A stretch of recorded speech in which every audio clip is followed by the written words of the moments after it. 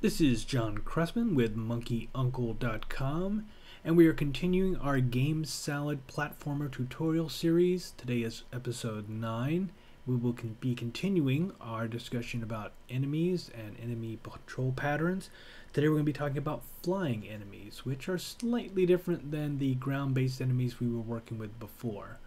And we're going to show you some different types of patterns, patrolling methodology as well.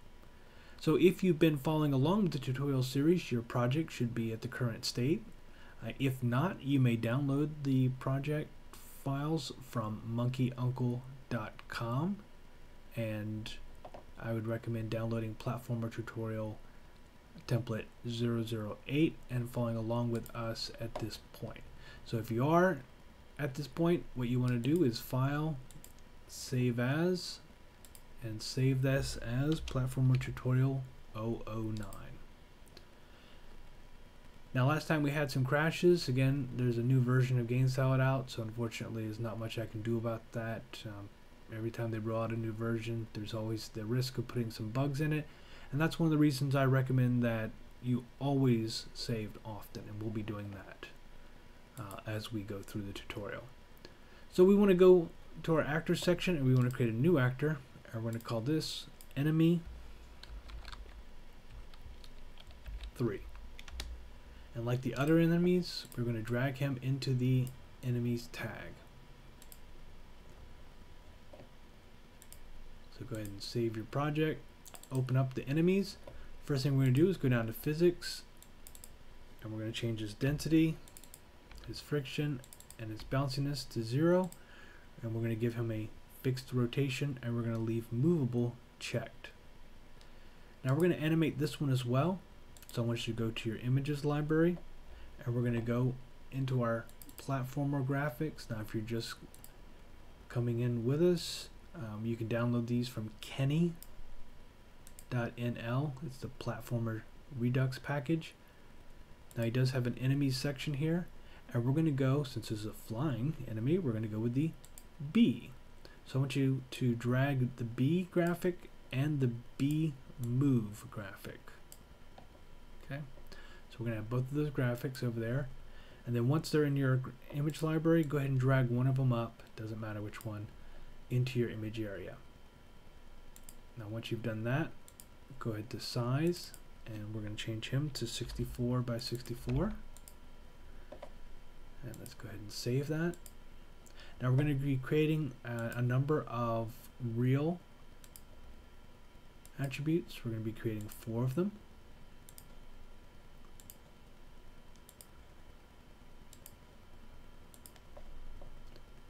The first one we're going to name start X. The second one will be end X. The third one will be start Y and end Y. Then we're going to create a new one, and it's an integer, and we're going to rename it speed. And we're going to give him a speed of 100 as well.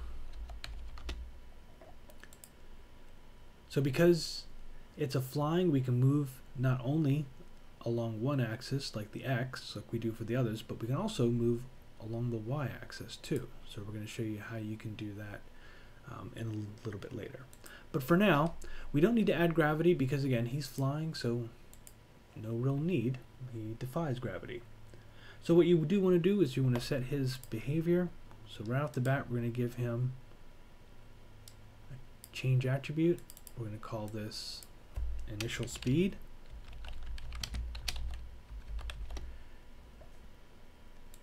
We're going to change that, and we're going to say if I'm going to set motion linear velocity x to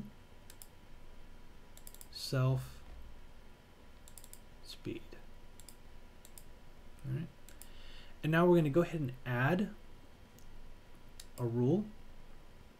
We're going to do this much like we did the other one. We're going to add 2 conditions, and we're going to say both when attribute, the first one is when attribute position X is greater than, so this will be the end x. So when it's greater than self end x, and the other condition is when self position x is less than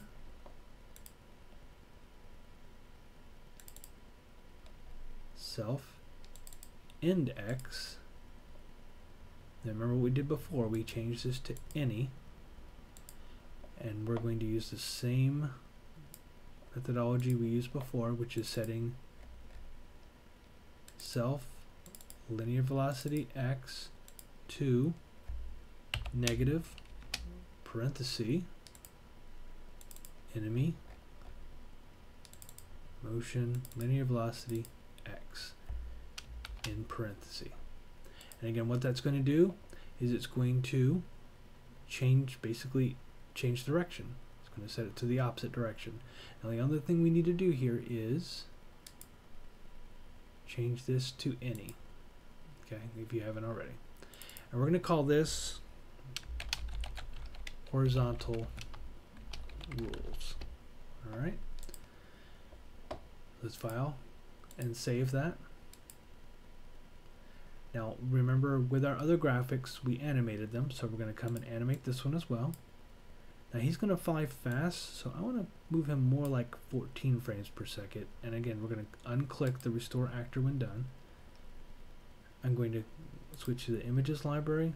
I'm going to drag the two different frames into the animate. And then the only other thing we need to do, just to make it consistent with the others, is I'm dragging over a change attribute already, but I'm going to highlight it and click create rule. And when I do that, notice how this change attribute automatically went into the rule. So this rule is going to be called change direction, or actually I'm going to say change image direction. And this is the same rule we used before, and that is when attribute enemy motion linear velocity x is greater than 0, then we're going to change self graphic flip horizontally to true, remember, because he's facing left. Otherwise we're going to change it to false. Okay. I'm going to file and save. I'm going to go to scene. We're going to put our little flying actor. Now this is what we set up before with the worm. Now he's going to go off, but what we want to do is we want to drag on our flying enemy, and we're going to set him to patrol the top of this area. So let's go ahead and click on him, and we're going to get the start X, expand position, there's 382.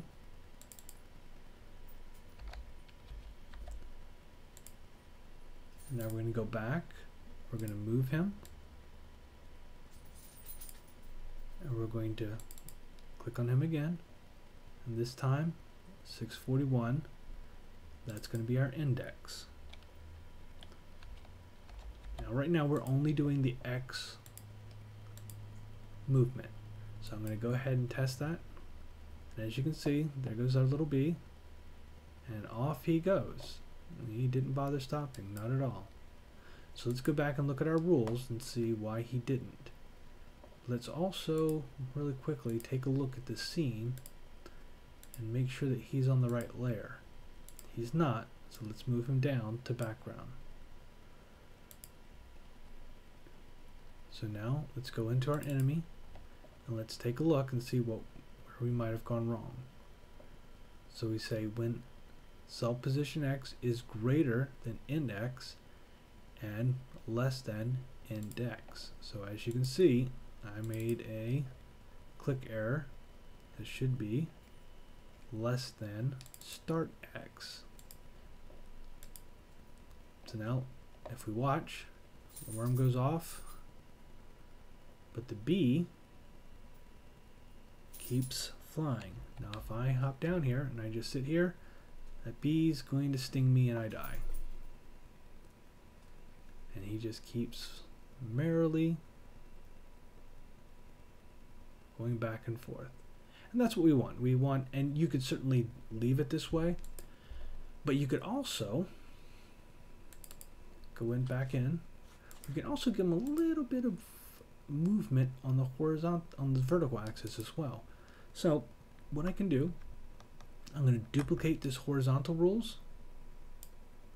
Okay, I'm going to change it to vertical rules,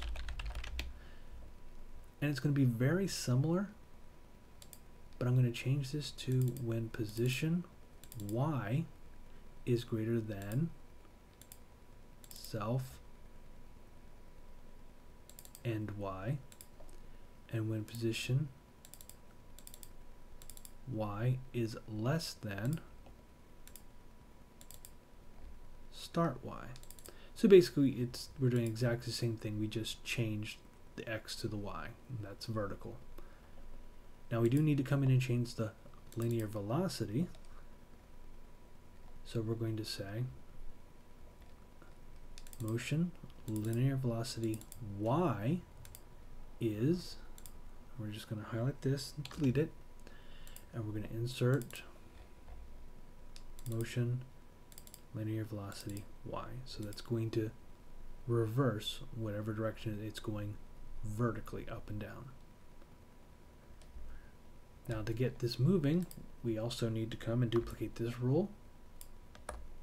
So we're going to change this name to speed x, and then this to initial speed y. And the only other thing we're going to do is change this to self motion linear velocity y. So basically what we've done is we've duplicated the rules so that it now applies to the x and the y axis. So now I can move up and down, almost like in a zigzag pattern. So it's file, save. I'm going to hit home. We're going to go to our scene. And now the only other thing we have to do is we have to now establish a start y. That's going to be the lowest coordinate. So this is going to be our low coordinate, 421. So start y will be 421. Then let's go back and we'll move them up a little bit. And 437 will be our end y.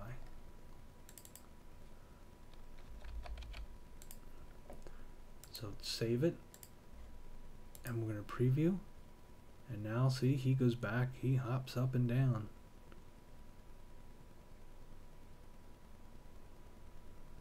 And there you have a flying enemy, and of course you could make him actually fly all the way over. In fact, why don't we do that?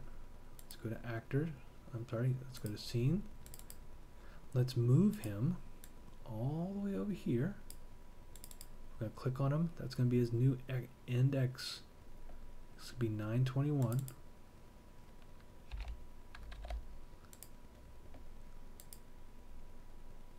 Let's see, he starts all the way over there, comes to this platform, and he'll actually fly across this area, which is going to make it a lot more difficult for the player to ride across. And now you've made a flying enemy that can go not only horizontally, but vertically. If we wanted to, we could leave him so he just flies up and down. Or we could give him a huge pattern, have him go in very large V formations. Alright, so I hope you enjoyed this. Again, this is John Cresta at monkeyuncle.com. You can download the template that goes along with this tutorial from our website. That's monkeyuncle.com. And don't forget, the graphics are from Kenney, kenney.nl. We'll see you next time on episode 10.